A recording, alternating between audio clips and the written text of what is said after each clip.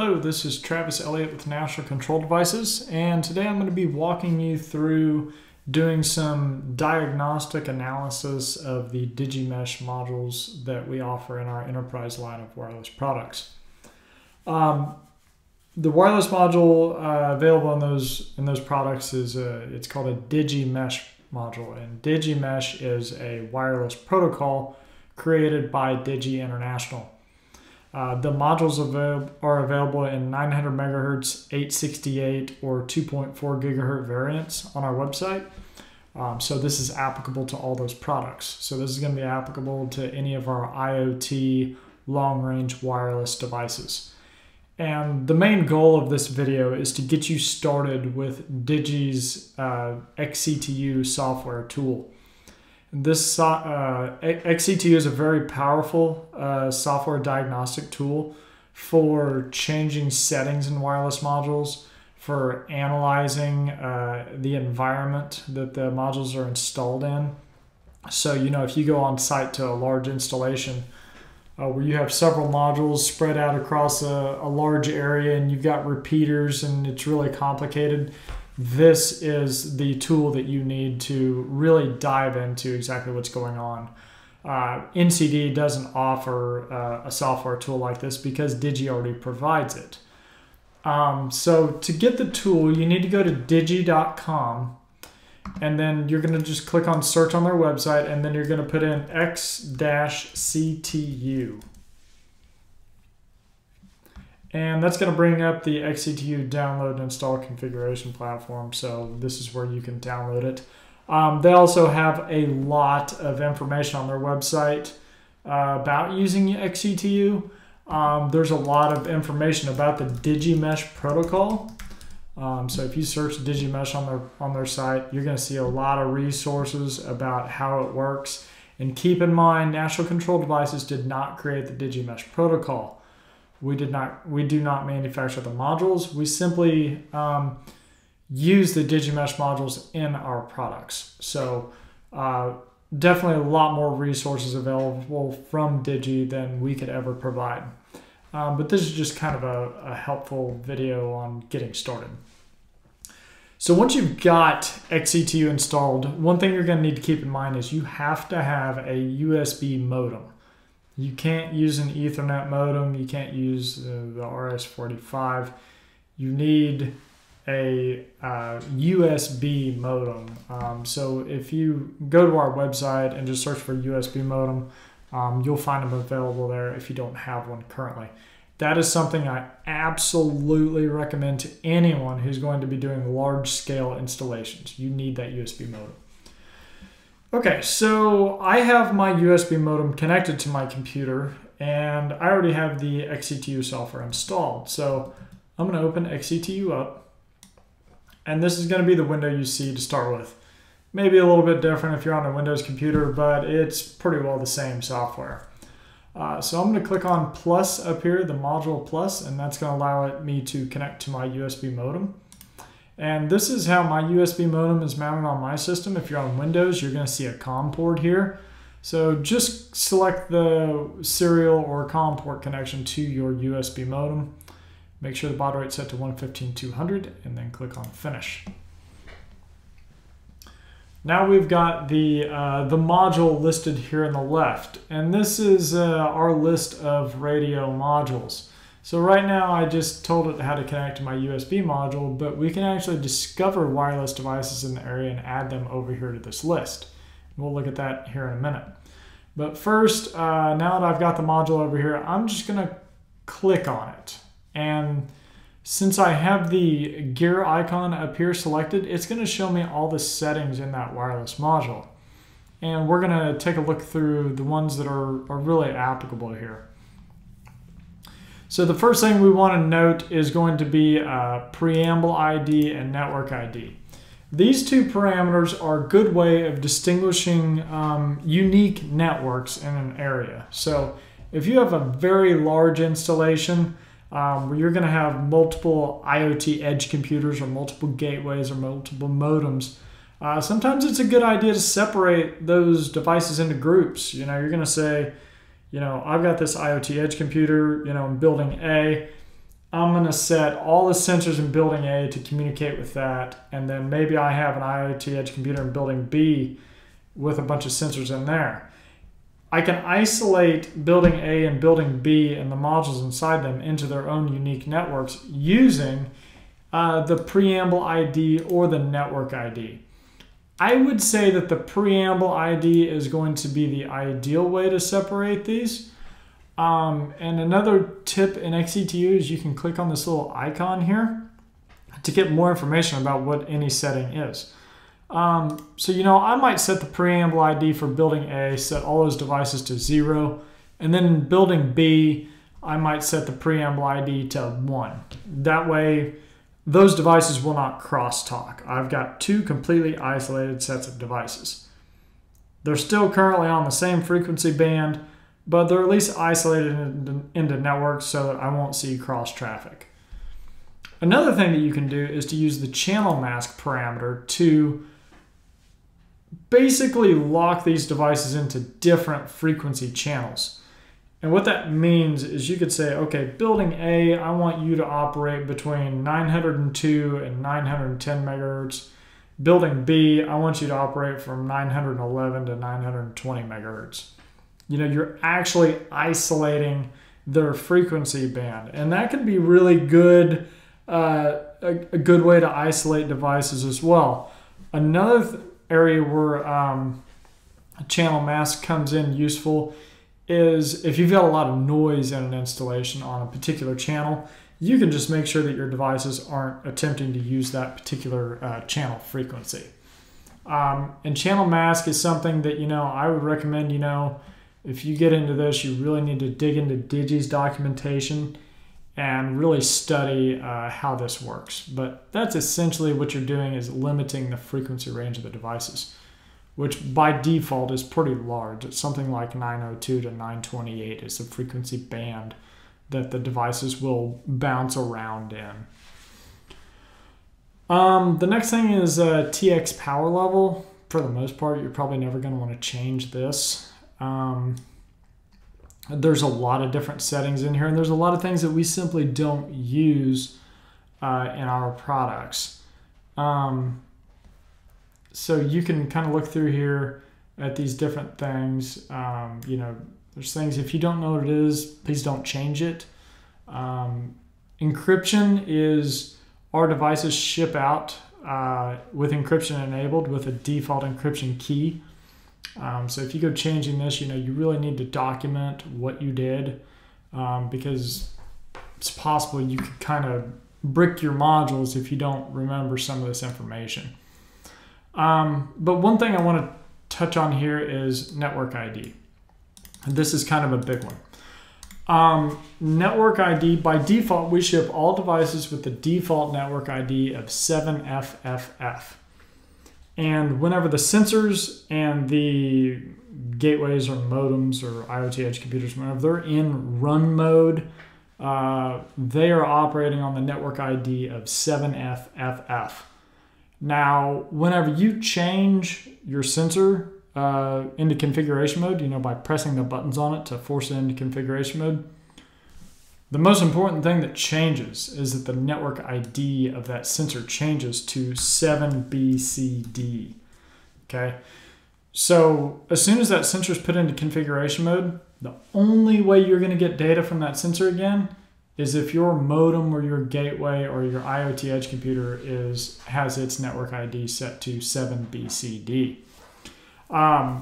If you use our Node-RED library like NCD Red Wireless, or you use our Alpha Station software, you'll know that it's possible to configure devices.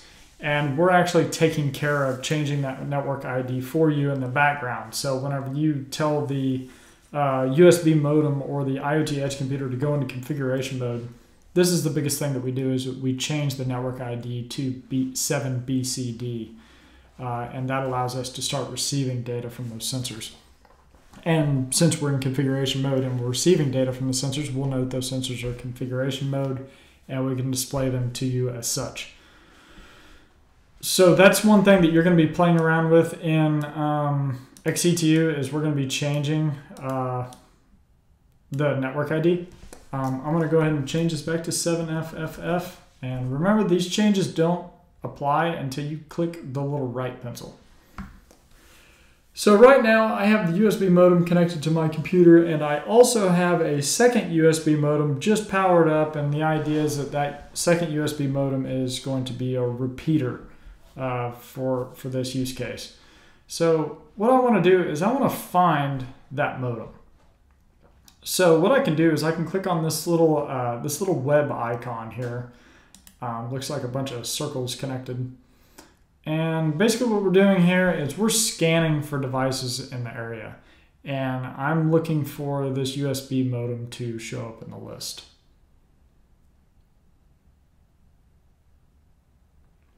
And we see it does show up there, and I can confirm by its address here, ending in 7B43, that that is in fact my USB modem.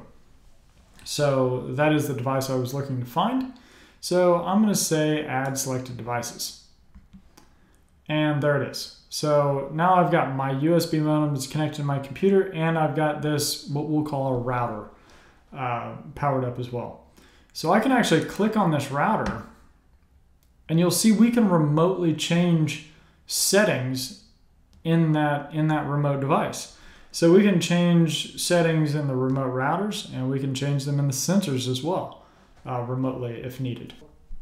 We've got the USB modem has shown up here, and now we've clicked on it, so now we can configure its settings. So what I'm going to do is I'm going to change its network ID to 7BCD, okay? And then we're going to click on write. All right, and then we'll go ahead and we'll just remove that from the list, just to kind of show you what's going on here. So now if I go ahead and I scan for devices again, I can sit here all day and nothing's ever going to show up. And that's because I changed the network ID of that modem to 7BCD.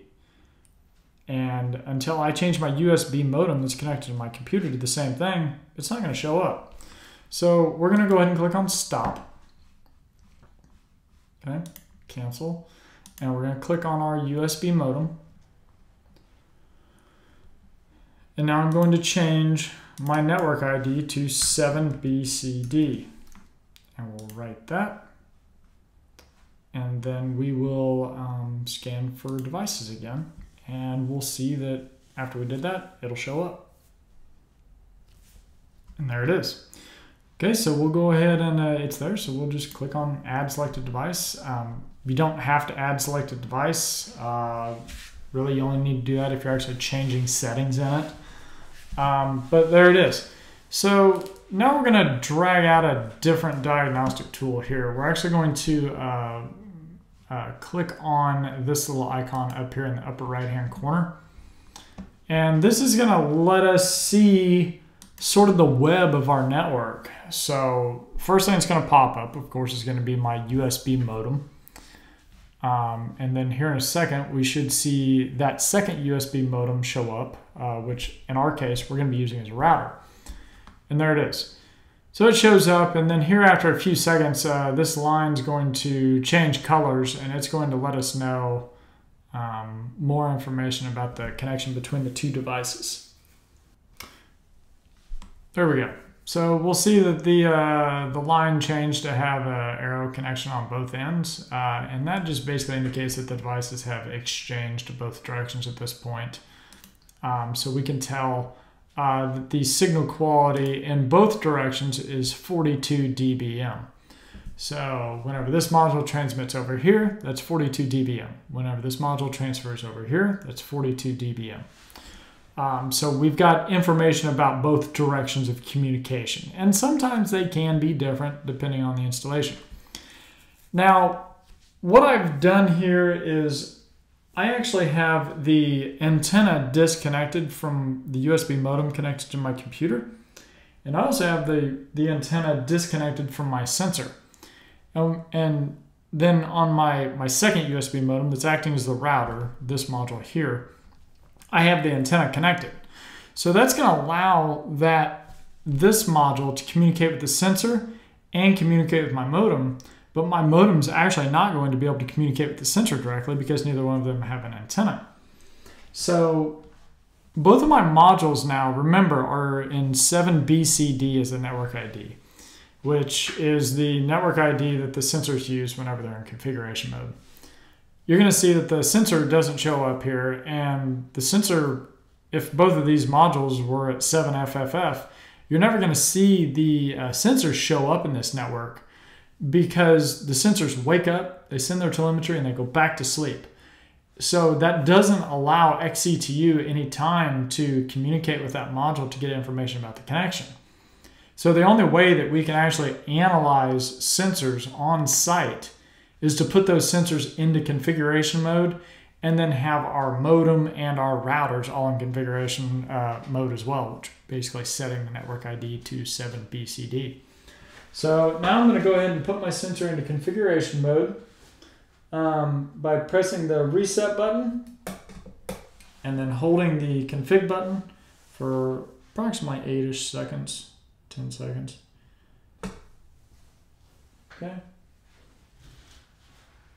And then we'll just wait for that sensor to show up on our map.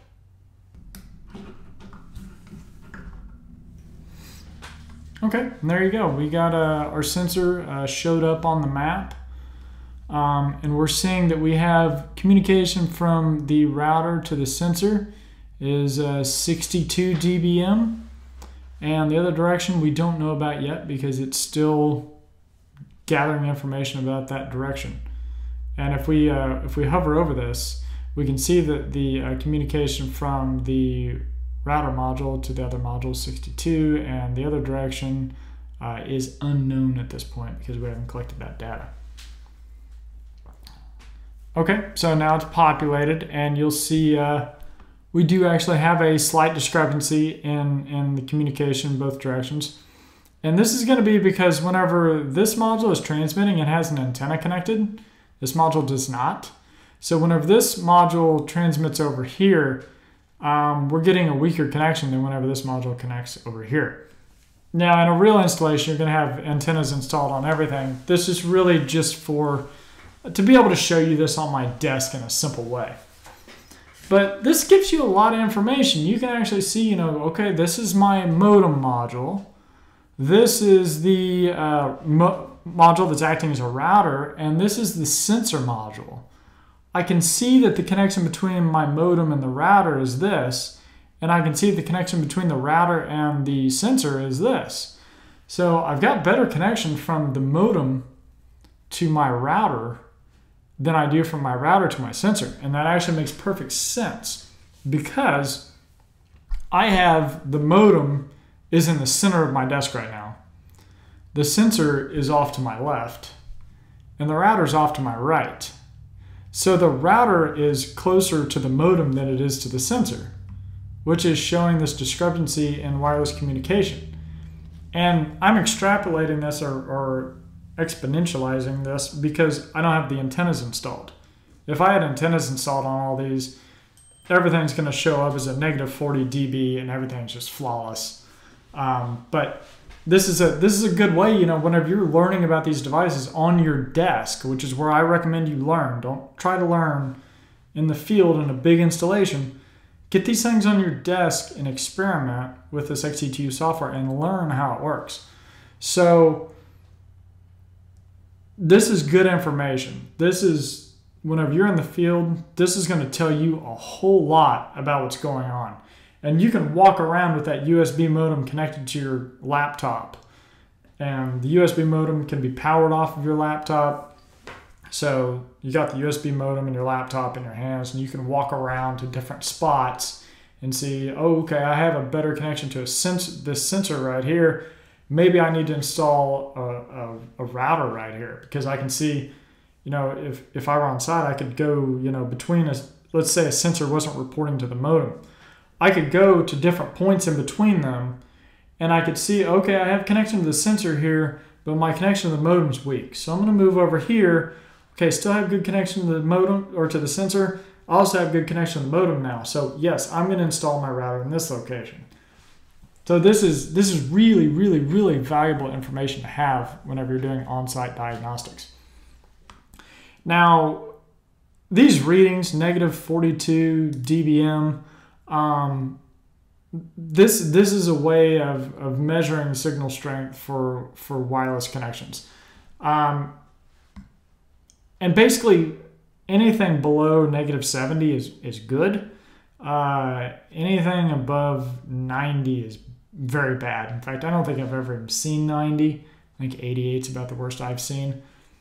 But this is just one tool in XCTU's belt, is being able to see that connection. But it's a huge tool. This is probably what you're going to be using the most. So I'm going to go ahead and stop this network scan, and we're going to take a look at some other tools here. So the next one I want to look at is going to be a range test. So I can select my modem module here, and I can select, say my router module here, and then I can start a range test. And instead of seeing it in 42 dBm, you actually see bars here. 100% full bar is going to be -40 or below. So let's go ahead. I'm just gonna screw an antenna onto my modem here.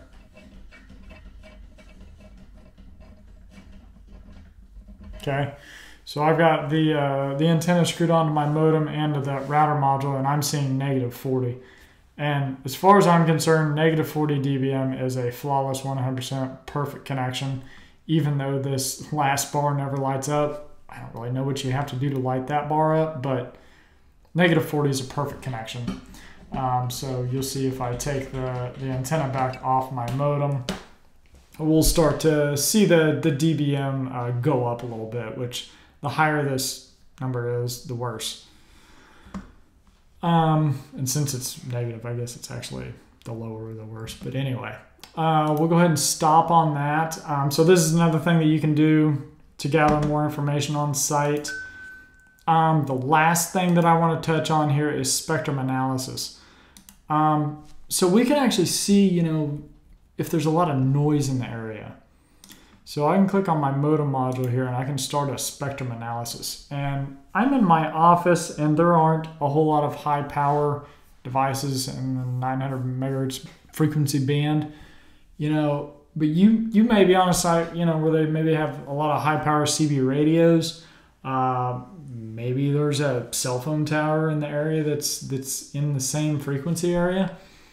This is actually going to show you the different channels that the wireless module operates on and what kind of noise it's seeing in those areas.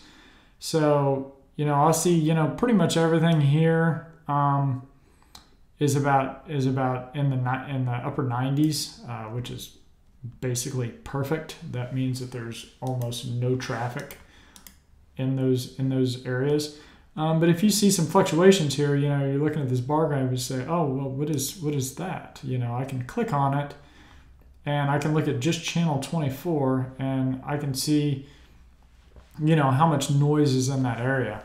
So this is where, if you did see a lot of noise on some particular channels, you can use that channel mask parameter back under our settings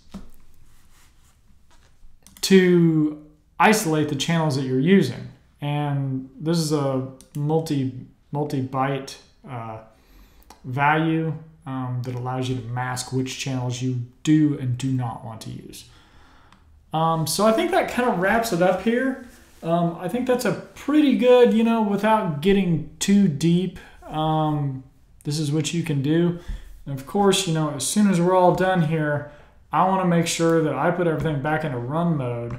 So I'm going to go back in. First thing, I'm going to change my router network ID, because if I change my modem, then I can't communicate with my router anymore. Make sense? So I want to change this first. Oops. Write that.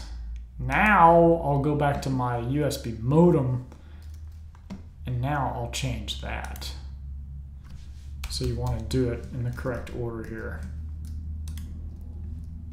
Okay. And then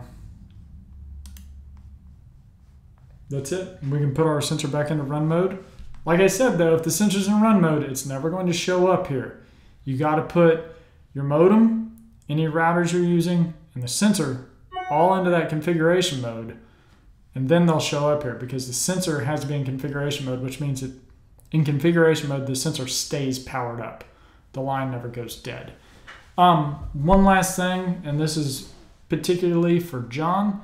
You wanted to know about changing the sleep parameters in your sensor modules. So I actually screwed up here. Let's I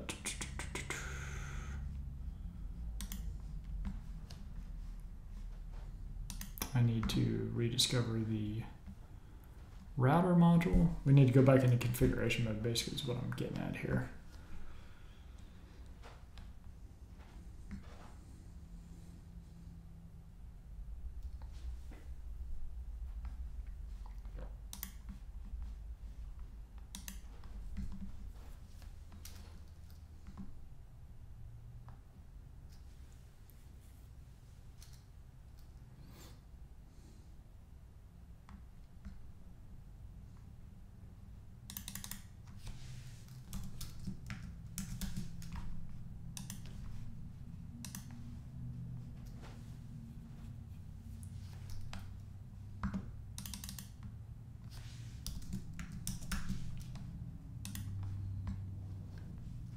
Okay, we're going to look at changing settings in a wireless sensor.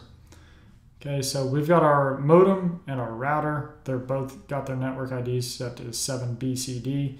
So now we should be able to see devices in configuration mode. So we're going to scan for wireless devices again.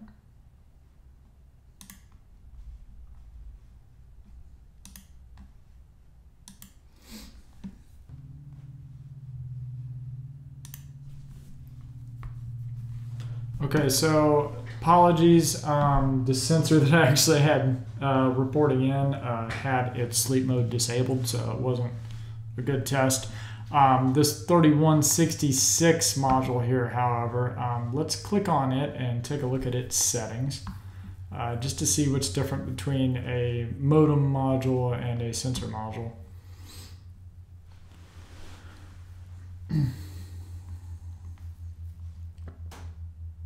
And we'll see its current network ID is 7BCD, which that's actually being set by the sensor itself after it went into configuration mode. But if we scroll down, we'll see the baud rate on the sensors is actually 9600. And that is different on the modems and the router modules. The modems and router modules are going to be 115-200 is going to be their baud rate. The other key difference of a battery-powered sensor is going to be its sleep mode. So we'll see right here the sleep mode is currently set to async pin sleep 1. Basically that allows our processor on the sensor to put the XBee module to sleep and wake it up. And that allows it to run off of batteries, because if the wireless module is awake all the time, it's going to kill those batteries really fast. But if you purchased your sensor with an external power supply, then it's possible to keep your sensor module awake at all times, which allows it to act as a repeater for your network. So if you change this from 1 to normal, then that's going to tell the XBee module, hey, just stay awake all the time. I want you to act as a repeater. So that's a very useful piece of information to have. Just keep in mind, if this is a battery-powered sensor and you set that to normal, you're going to kill those batteries. So only do this if your sensor is externally powered, but that will allow you to do that. So I hope this video was informative. I hope it at least gets you started on your journey to learning more about Digimesh and how to do field diagnostics of these wireless devices in the field. Let us know if you have any questions, and we'll be happy to answer them and possibly create follow-up videos based on what you need. Thank you for watching, and have a great day.